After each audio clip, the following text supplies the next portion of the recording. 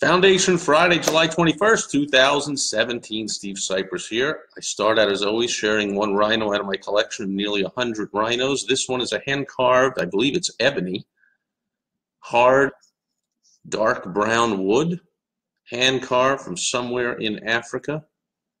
And I've had this one around, I don't know, 20 years or so. It's a beauty. Soft, it's hard, smooth, and a beautiful hand-carved ebony rhino for the rhino of the day. For today, Foundational Friday, July 21st, 2017. Let's get right to it. Short and sweet. 2 weeks ago, I shared one of a number of, probably have about 6 or 8 or 10 of these basic math numbers. And here's number 2. And this is a number you got to know. This is the number that you will base all your decisions on when you do advertising or marketing for your business. You've got to know the lifetime value of a customer or the total customer value. So LCV, TCV, LTV, whatever you want to call it. Look at all those things going across the page. Brett Olaya, great seeing you. Thanks for that. I'm getting all kinds of likes and whatever. Thank you very much. But I didn't say anything yet.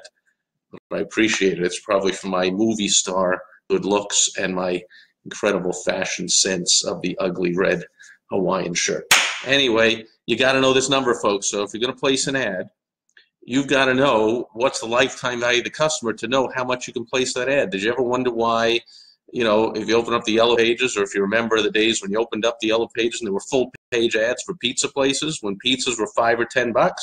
Brett Olaya is still throwing likes across the page like crazy, and there's yellow things and blue things, and I don't even know what they are. I'll take them all good.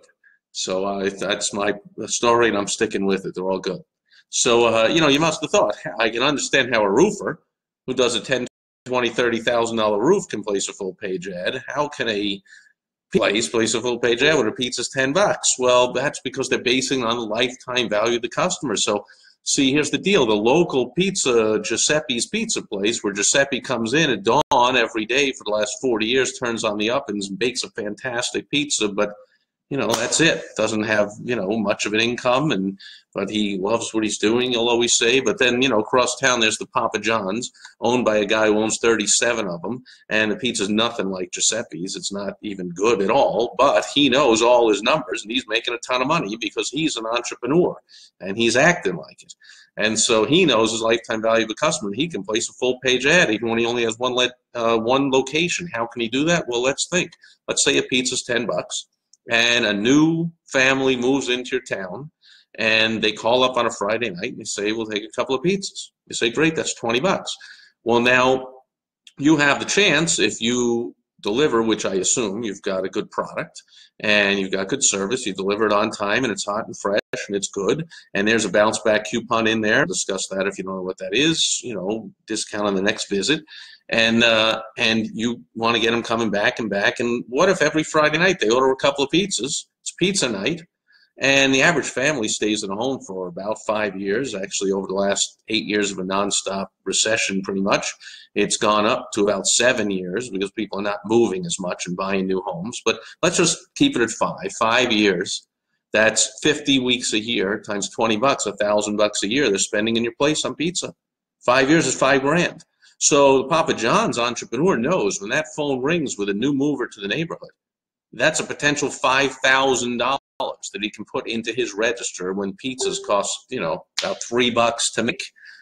So that's $6 a week is $300 a year. So it's $1,500 out of his pocket in the food cost and $5,000 in. So it's a positive value of $3,500 profit when that phone rings. So the employees are instructed, don't sit there and think you got something better to do, or you're busy making a pizza, or you're busy serving Cokes or whatever you're doing. Answer the phone. That could be $3,500 profit. And if that one new customer is worth $3,500 over the lifetime, well, now isn't it worth placing an ad for a couple of thousand a month? Well, of course, you get one client, you doubled your money. God forbid you get one a week. $14,000 in profit every month.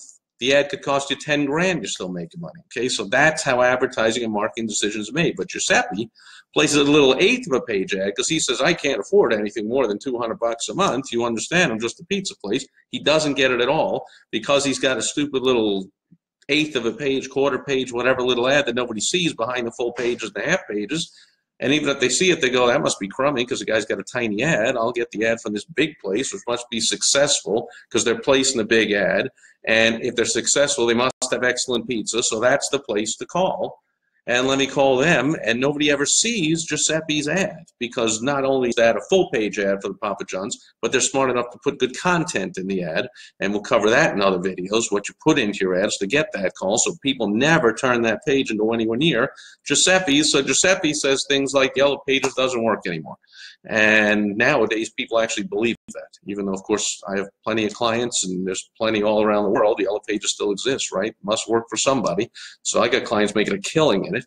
But the ones that do it wrong, that don't know their lifetime customer value, so they place dinky little ads and therefore don't get any customers, they're going to blame every single way they use to market or advertise their business. Billboards don't work.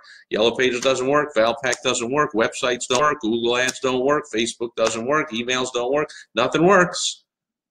Because I'm doing it crappy, because I'm not thinking of the lifetime customer value. I'm thinking a pizza's $10. I can't afford a decent size ad that'll get any attention and allow me some space in the ad to say some good things to get people to call. Make sense? So you got to know your lifetime customer value. So how do you figure that out? Well, number one, you know, there's all different ways of figuring it out, but you can just take an average. You can see how many customers you had last year, how much revenue the company had divided up, and there you go. Because an answer I get most of the time from the business owner is either, I don't know, or they say, well, that depends. Well, of course it depends. I'm looking for an average. It's the average. So you add up for each of your different products. You can add up how many were sold, what's the average cost of that, what's the total money, you divide it up, and you know that's the value per customer. So if you're brand new in business or you don't have these facts or figures or past receipts, then you got to do some estimates. And you got to say, okay, well, let's say that if somebody is going to come in to my restaurant every other week, that's 25 times a year for 5 years that they live in the neighborhood, so that's whatever, the 125 times, and they're going to drop $50 every time, so that's $8,000 or whatever the heck it adds up to. I don't have the calculator in front of me, but you take that number. That's a lifetime value of that customer. Now you can get real fancy about it, and you could add in referrals. If you know that you provide such an excellent product or service that you really don't have to do traditional advertising and marketing all that much, you just got to do the smart things to get noticed by the clients and the customers and the patients that you want to attract. So you got to have your name out there so that it supports the word of mouth, right? People can't just say, oh, use Joe's Plumbing, and then Joe's Plumbing is nowhere to be found. You got to be found by the people who are giving you the word of mouth. Ideally, your ideal, affluent, wealthiest, best clients, because that's who gives word of mouth, right? They don't sit there and go, I'll take the cheapest thing, or I'll go to Walmart, or I'll get the Valpak, or whatever. They're asking their neighbors, hey, you know, your $2 million, my $3 million home, who did your driveway? Who did your landscaping? Who did your roof? Who did your kitchen? Like, they're asking around, and when somebody says, oh, it's, you know, Joe's Remodeling, well, you got to be found there, right? But you don't want to be dinking around with this stuff by not realizing that when you're getting word of mouth, that means every new client is actually worth 3, 4, 5. If they only give you one referral a year and they stay in that neighborhood for 5 years, that one job is worth 6 jobs. So you do the math. Figure it out any way you want. If you want help, go to stevesipress.com/help, fill out a form, tell me about your situation. We'll get on the phone and I'll help you out. Simple as that. But you got to know this number. If you don't know this number, you have the danger of being the victim, like most small businesses are, to not knowing what the hell you're doing with your marketing and advertising, and therefore being a cheapskate about the whole thing. And you might as well, you're better off doing nothing. You're better off not throwing your, couple of stupid $200 a month out the window if you're not willing to put the $1,000 a month to get to dominate wherever you're marketing, so you get the attention and you get the calls and you get the money. If you're, I spent 3.5 years with the Yellow Page company, and people would tell me, oh, my half-page ad isn't working, I'm going to cut it down to 1/8. And I'm like, I got to say yes. I mean, if that's what they want to do. But if I was advising them, which I do now, since I'm no longer in the Yellow Page, I say, don't cut your ad down. If you're not doing it right, just cut it out completely.